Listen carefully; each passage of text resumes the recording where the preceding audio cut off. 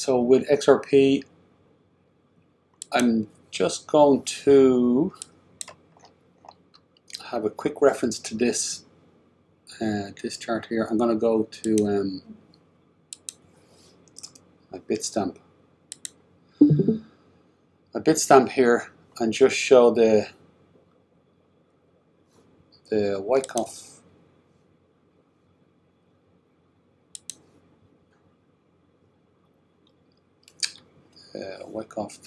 chart, yeah. So you can see here. You can see here that it's following it to the T at the moment.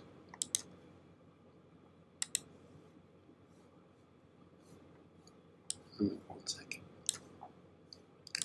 Pull this in nice and close. Back to the 4 hour. There we go. Internet seems a bit slow today. Okay, so at the moment you can see it's touching all the key points in the Wyckoff accumulation, and the main one I'm going to point out here is that you have this level here where you get the drop. You got this level here, which is the AORs here, and then from there is you get a drop and a lift, creates a higher high.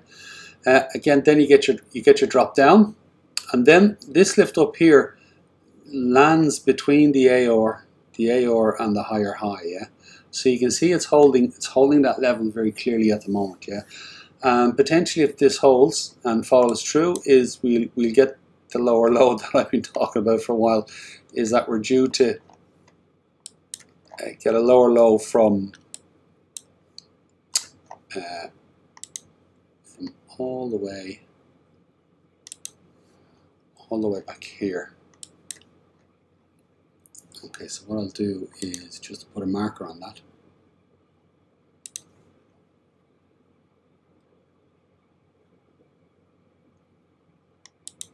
Right there.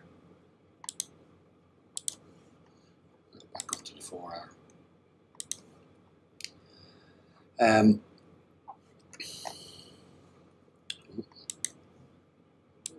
This is Bitstamp, so the charts are a little. Bitstamp is a little. And yeah, that's right. That's on the daily. There's a bottom there. There's the lower low of this whole chart. Yeah, 28, 50 on Bitstamp. So when I go to the 4 hour, okay. Confusing myself there. So yeah. So look, there's the lower low, and we're due on the bigger pattern to actually break this. We haven't broken it yet. We came close to it here. So on the 4 hour distribution, potentially we're looking at breaking a lower low here, and possibly going lower and breaking a lower low, a proper lower low on when we go to the 12 hour. Again, the 12 hour is following to a T as well, yeah. And on the 12 hour, you can see here's the AOR. The AOR here is you get the drop down, and again a drop down, and then you get the 1, 2, 3 up. So here's our peak, and then from the peak is we're coming down on the 12 hour for our second lower low. So that we got the cell climax here, the SC, and then we're coming down for another lower low. And on the 12 hour is potentially, if this continues to follow as it does, is we get our lower low here, and I reckon it's going to be around the 27.6 to maybe 26.6 range. Yeah. So that's following it as it goes along. So now let's go let's go back into the charts here and have a look at how this might fit in. Yeah. So if I just go to the daily here, and I will put these off here, the indicators for now. So these yellow boxes are the main target levels on the weekly. So these are on the weekly. When you zoom out like that, you'll see I've hit all the main wicks predominantly on the weekly. Yeah, so they give an indication of the weekly pattern. Yeah, of where the levels of support and resistance that price action likes to go to. So now, when I zoom into the daily, you can see that there is this supporting channel here, and it broke out of it.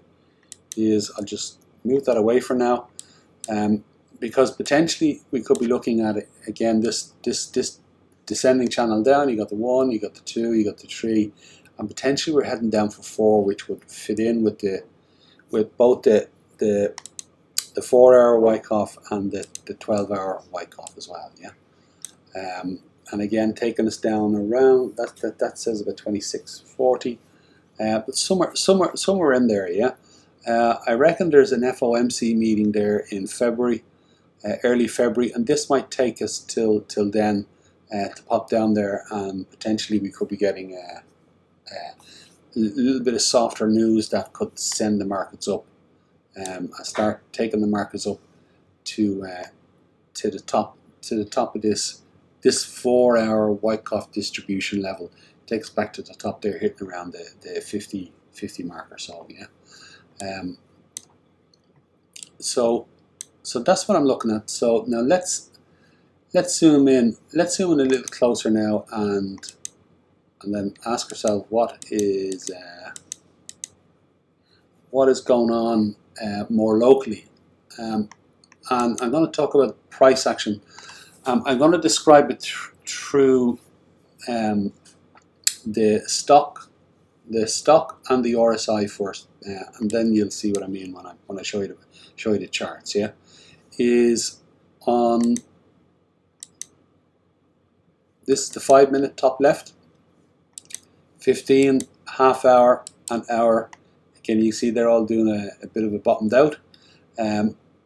However, I'll point out the hour on the RSI on the hour is the previous high.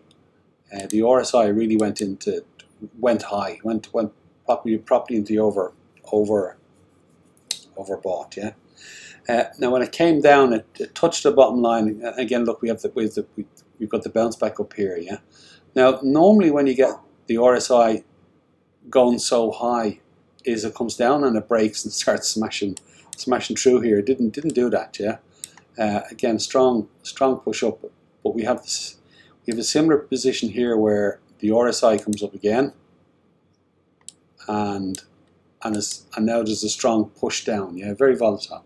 But why is that happening? Is because the 2-hour bottom left, the 2-hour. If you look at the 2-hour, the 2-hour has been high for a long time and hasn't touched the bottom. Then the second there, the 3 hours is similar. It came very high. It's still moving down. Equally, the 4-hour can be the same, can be said.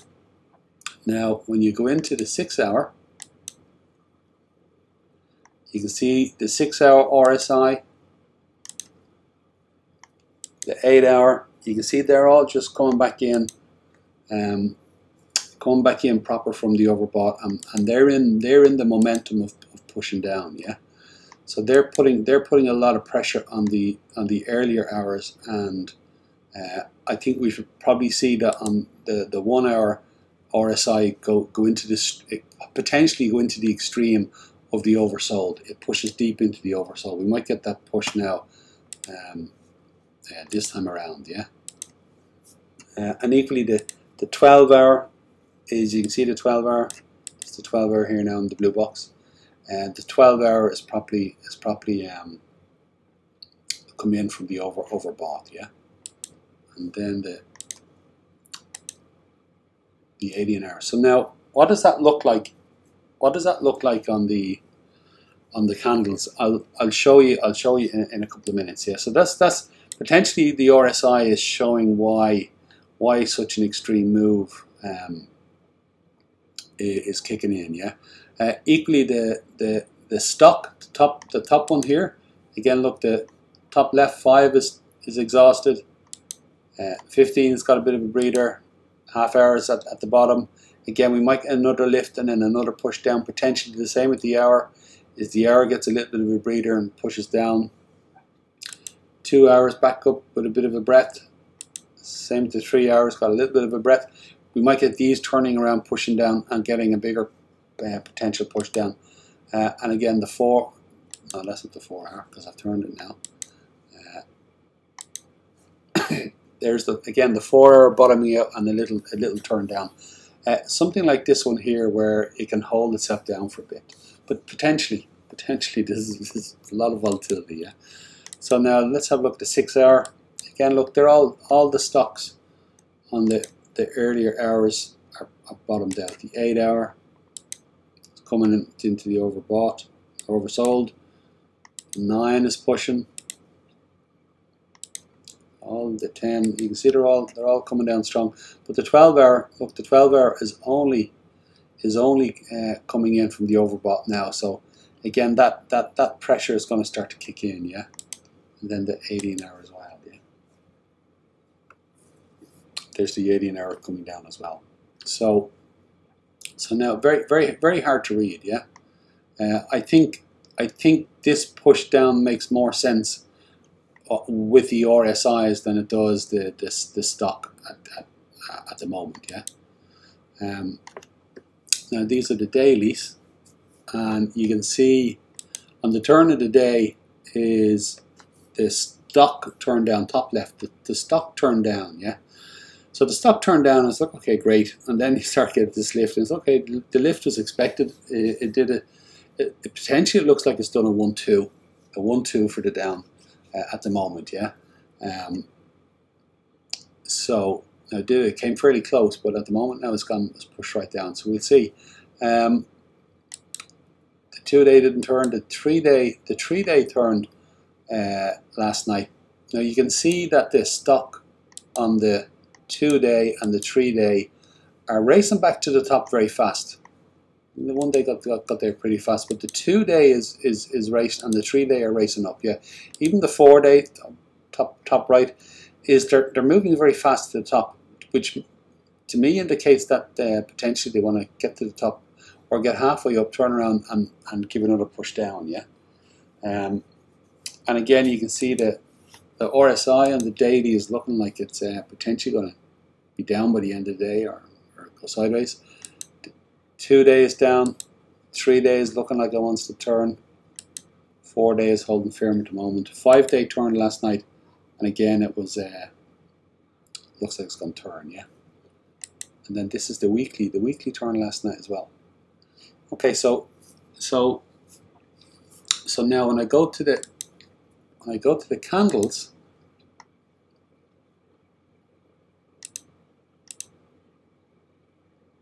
and not the easiest thing to read. Not the easiest thing to read is the 2 week turn last night. So let's have a look at what happened with the 2 week, yeah.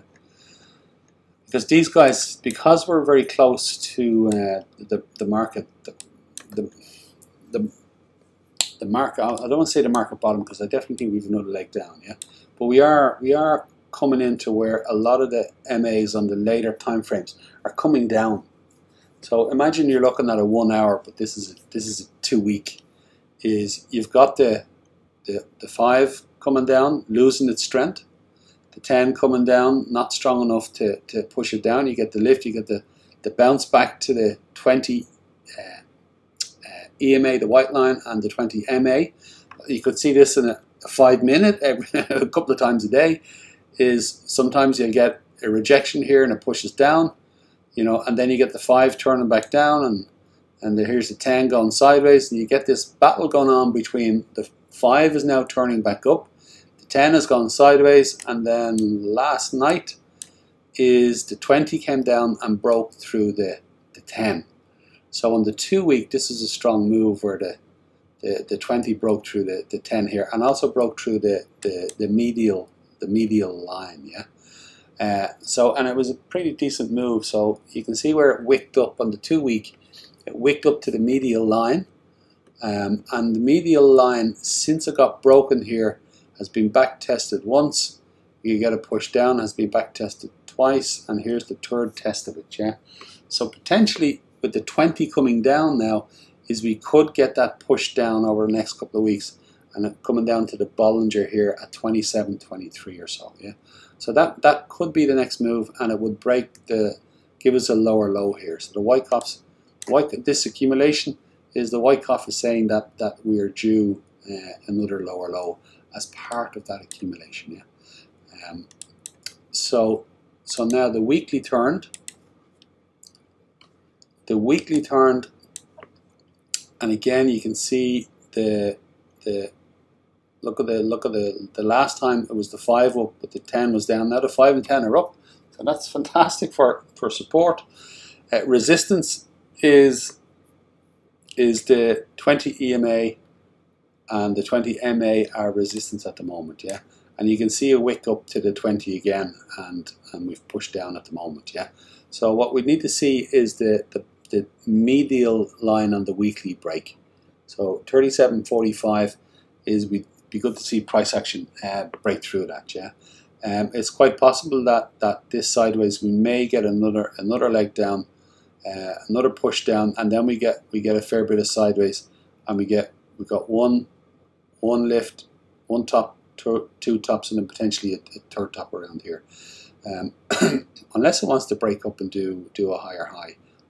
Still, with this volatility, is still in the cards, but it seems like well, it is holding at the moment, and it seems like with this rejection, it seems like this might be the 1-2, and then on the way down. But sort of got to see it to believe it, so to speak, yeah.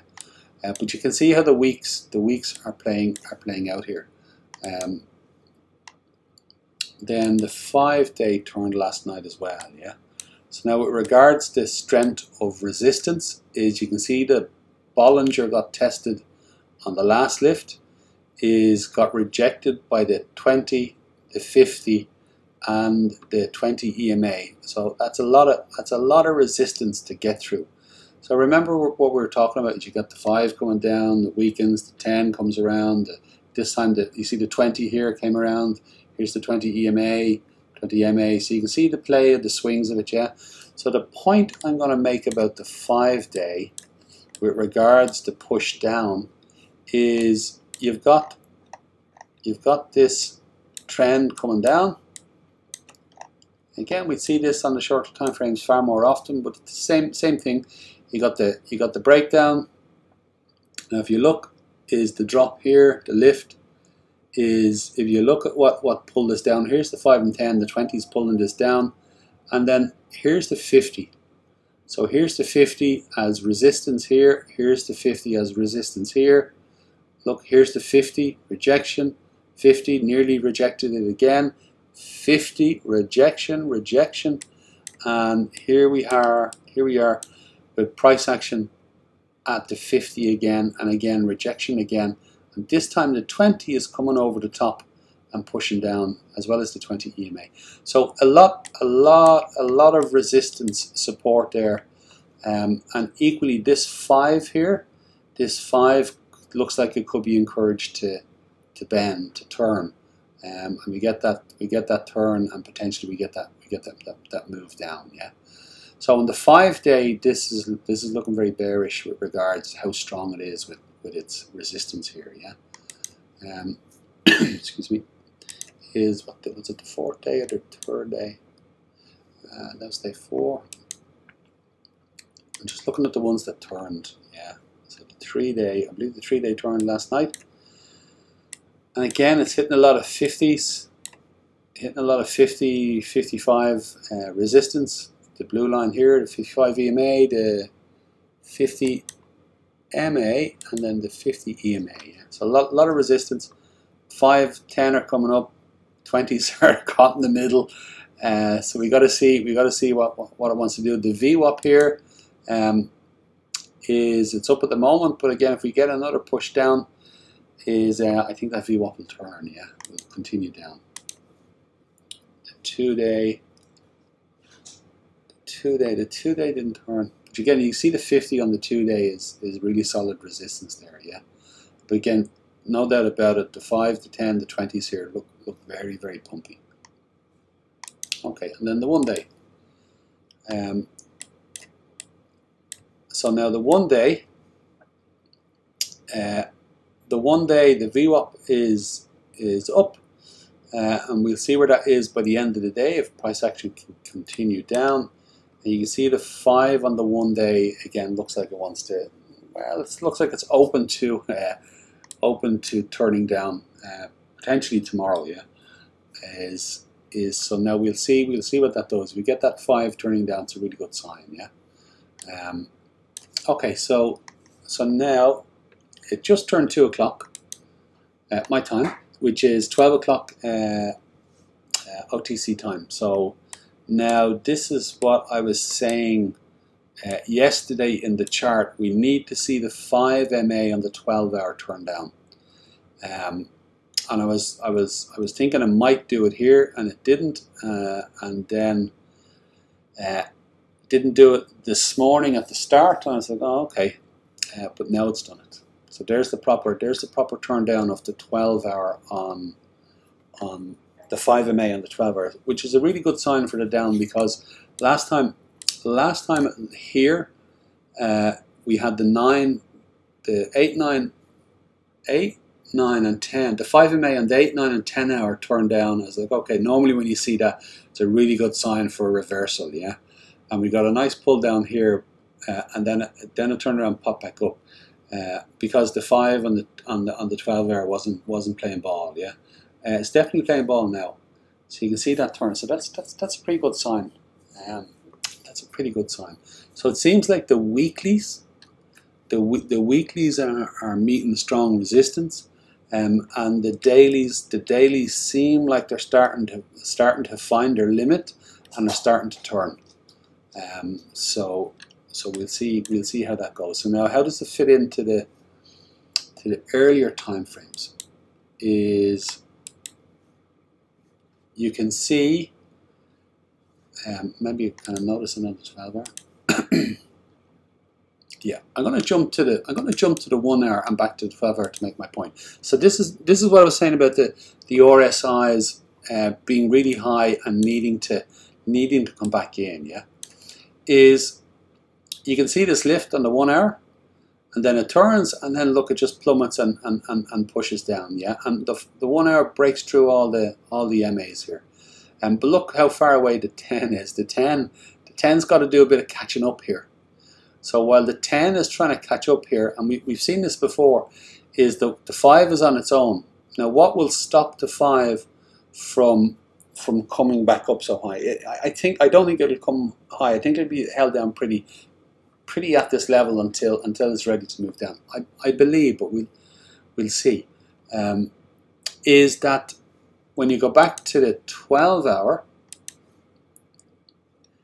you can see how this lift, the 5 and the VWAP was up, and now the rejection, look, VWAP turned sideways, and the 5 is now strongly down, and it was up. So that's a sharp. Yeah, it was up. It only came level here when this started to come back down. So now look, on the 12 hour, the 5 is just turned down, which is super strong for resistance. So the 12 hour, this is my point. I know it's long-winded, but I'm going to tell the story. The 5 and the 12 hour is turned down, so the 5 and the 12 hour has the ability to hold price action here, while on the 1 hour, the 5 might be getting exhausted on its own. It's going to take a bunch of hours for the 10 to come down, but now it's the later hours on the day that can hold price action where it is, and the the earlier hours, like the 10s on the day, on the 2 and 3 hour can catch up, because when you look at the 2 hour, look, there's the 5 trying to catch up on the 2 hour, and look, the 10 is sideways. So the 1 hour did an awful lot of moving, but the rest haven't. So now when you look at the 10, you can see there's the VWAP on the 10, and then here's the 5 MA on the 10 hour, and there's the blue 10 MA on the 10 hour. So you can see the VWAP and the 5 MA on the 10 hour also has the ability to hold price action where it is. So now that's the story. That's what I'm watching for now. Look, there's the 9, there's the VWAP, there's the 5 down. So the wick up here came away from all these, but the retrace back down brought price action below the 5 MA on the 9, 10. Is it 10? Did it do 10? 10, yeah, 12 and 12 hour. So you get my point. So now, same on the 8 hour. Look, you can see that on the 8 hour, the VWAP and the 5 are in a perfect position for a power move down, for a strong push down. They're in their best position now for a good turn. Even with the 10 turning down here, again, that'll be a nice power move in 4 hours time. Yeah. Okay, so the 6 hour just turned with the 12 hour, and again, look, there's a nice turn down on the 10 here. Yeah. So, and the 4 hour turned. Again, there, look, price action is up here. The 5 and 10 were miles away. Now look where price action is. The turn of the 5 and 10 are perfect for push down, and also they're underneath. Price action is underneath the 20 EMA, the white line, and the 20 MA. Yeah. So yeah, interesting move. Yeah. And again, same on the 3 hour. Look, this 3 hour, the 5 is sideways. The 20 MA is after taking a nice turn down. The 5 is sort of gone sideways, slightly up. The 10 is slightly up. And again, you can see that the 5 and 10 are pretty much sideways. These guys are pretty much sideways. Even the 20 EMA, it's the 20 MA is the one that seems like it took the proper turn down. So a bit of bopping here with price action, I believe. Yeah. So now the one I'm watching now is here. See the white line, the 20 EMA and the 55 EMA on the 1 hour. They were very close to crossing over here, and then you got this lift. So now I'm watching for them to cross over again. Yeah, because generally when they cross over, it's about a 7% move initially. Yeah.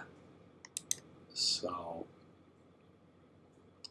not necessarily all at once, but there's a move. There's a potential move down to 36 cents or so. So what would take us down is that would be a strong push down, 36, a back test, and then a potential move down. So you could see potentially. I'm just telling a nice story. Potentially, you can see the lift here is down like this, back up for the last high, and then we start to head down like this. Yeah, so that's that 1 hour EMA is crossing over. Might give us that. Yeah. So when you finish with the yeah. XRP, can you do the DXY MAs, because there's some big crossings on the daily that I forgot to mention. Okay, I'm pretty much done here. So that's what I'm looking at. An entry point. That's a toughie. That's a toughie at the moment. Is in the sense of with the volatility, yeah. Is I will be watching to see Let me go back to the stock here. So there's the 5 minute, top left, 15, half hour, hour. Excuse me. I'll tell you what I'm thinking is potentially the half hour here. The half hour here. The question I'm asking myself is, will it want to come up and do a full lift, or will it do a small lift, turn around, and we get a really strong push down on that? Yeah, and we could get on the RSI, you get a strong push down into the oversold, get a lift and get a bullish divergence. Yeah, and at the same time the 1 hour just keeps pushing deep. So the question is, over the next few hours, are we going to get the 1 hour breaking and continuing down again, or is it going to need a bit of a breather? Is it going to need a bit of a breather here before it continues on? I think the answer is going to need a bit of a breather. Yeah. So I'm looking at a basic pattern playing out here.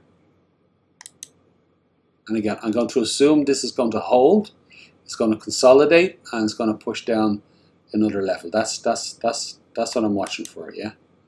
So, in general terms, is you get the lift,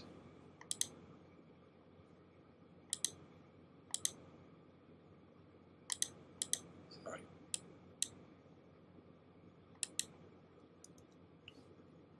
potentially.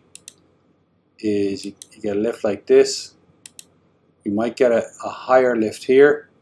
So if I start to see a higher lift here, I think that might be the top of this is, and then we'll get something like this, something like that. Okay, which again is it's a reversal pattern for the down. It's this consolidation and reversal pattern for the down.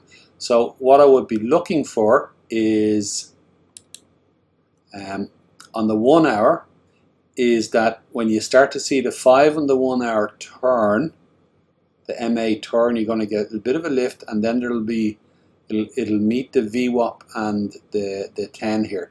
It may want to come back and back test the VWAP on the 1 hour. Excuse me. Or it may just stop resisting the 10, yeah. So now, we need to be a little bit patient. Is watch to see what this wants to do. Is if you see it coming up and hitting a level here, and then it pushing down, getting a rejection from it, then it's setting a range, and it might give a very nice range in here.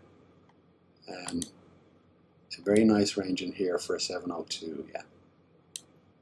So you're looking for that 702. So once if it happens, you see it topping out here, is look for that push down afterwards, and then you've got your range, and stick in a 702, and wherever the peak is here, again,